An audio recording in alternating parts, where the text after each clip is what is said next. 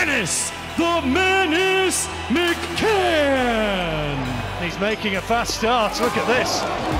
Certainly lacks nothing in terms of confidence. Oh, there's a lovely right hand again. Good body shot, and he hurts him with that. He's gone. He's gone. That's it. This Dennis the Menace appears to punch harder than Naz did at this stage in his career. He looks absolutely fantastic. The angles of some of the punches he's throwing, other fighters wouldn't think they're doing or even see. He can fight off either foot like Naz. He can go left and right. Brendan Ingleby sitting here at ringside applauding. I love this kid.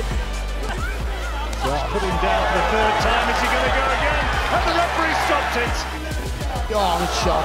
My word. The punch power was ridiculous for someone of his size. People get carried away, but that's as Naz as you would find. What about that? Does he go down again? But he's on very, very unsteady legs. And he's going looking for him now. And he puts him down with the left hand. You can't teach what he does. The way he comes into range, the way he steps to the side. He's certainly an exciting young talent, and he's got dynamite in his hands. He's young, he's fresh, he's hungry, and I think he's going to go a long, long way.